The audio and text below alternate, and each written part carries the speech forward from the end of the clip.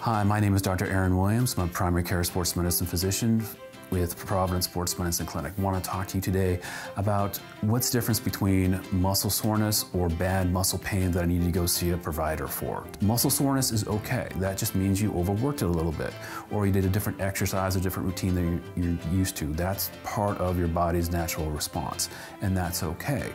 Soreness is more of a kind of a slow muscle kind of an ache where you can still move your joints. Yeah, it's a little stiff, a little tight, but the more you move it out, the better it feels. That's muscle soreness. That's okay.